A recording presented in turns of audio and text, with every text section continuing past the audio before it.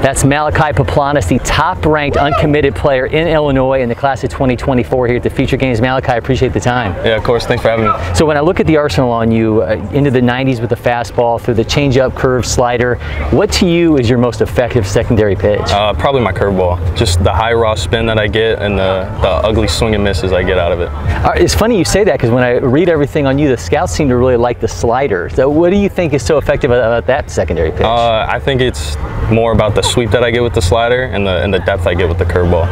Everybody kind of has those lessons that they take out of a spring season that they take into the summertime and try to build on. What was it for you out of the high school season that you're like, okay, this has got to be my focus this summer? Definitely using the off speed to make my fastball look more fast. Tunneling is something a lot of guys grow into. I mean, I guess, obviously somebody who throws the curve, throws that slider off the fastball, how much of it have you kind of worked on trying to have that deception be a part of what you do? I mean, it's a huge part of how I pitch and just how my stuff works, which is like pitch deception and all that.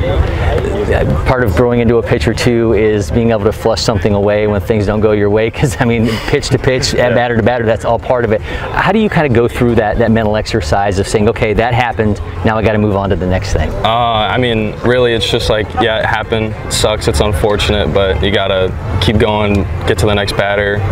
So yeah. Let's talk a little bit about inspiration. When you step onto the field, then what's that thing or those things that you kind of put your focus on that allow you to kind of compartmentalize and push everything out to the side and just focus on your game? Really just how I'm feeling with my body, just really get the mind and muscle connection and really feel my body, make sure I'm feeling really good. So what's the pregame routine like for you then? Do you have things that this is my checklist, this is the things that I do each and every time? Yeah, so I usually start with doing some like movement stretches, really just get the blood flowing, and then I get some static stretches to get the flexibility part out of it, and then I do some shoulder stuff just to make sure my shoulder's good. We know you can play, we know you can throw. What's Malachi's hidden talent that nobody's really knowing about? Well, I'm really good at video games. I'd say that's probably it. Are you Madden guy, the show, or what are you? Oh, the show for sure. All right, if you're building out yourself on the show, what are those top line attributes then you're putting all your numbers into? I'm definitely putting it into velo and Ks per 9. All right, you talked a little about what you throw, but I want to see it in action. I'm gonna get you a ball and have you take us through your grip. Sound good? Yeah. All right, so this is my fastball grip. Wait, should I say 3, 2, 1? No, you're good. Whenever you go insert. All right. This is my fastball grip.